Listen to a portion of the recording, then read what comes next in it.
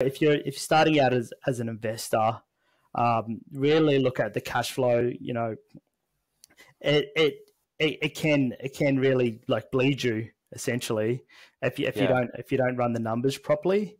And also, you know, one big misconception that I've learned over the last 3 years is that, you know, you think, oh, I get all my capital growth being within 10 kilometers of the CBD.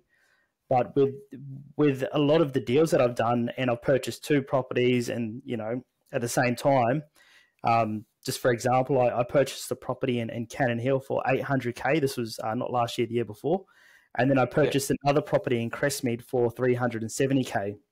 Uh-huh. The one in Cannon Hill went up to 1 million, and the one in Crestmead went up to 530. So they both went up 200K, but from like a percentage point of view, the one in Crestmead went up like almost doubled in price.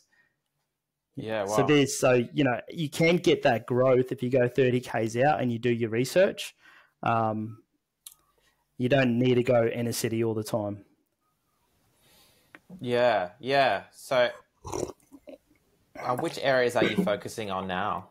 Like, if someone was to come to you and, are you Australia wide? Not at the moment. I definitely, you know, with Brisbane, the way that it's going, Yeah. you know, 5% yields are getting really, really tough to get now. So I Yeah. could see, you know, towards the end of the year, it's going to be near impossible. I'm Yeah. starting to build out, you know, teams across, you know, other smaller capital cities like Toowoomba, Bundaberg, Townsville, and Perth, Yeah. just so then I can help a lot of the clients that I've already purchased in Brisbane get their next property in an area that may not have as much capital growth, but it will give them that rental yield, and it should balance out their property portfolio. Yeah. Yeah. So, yeah.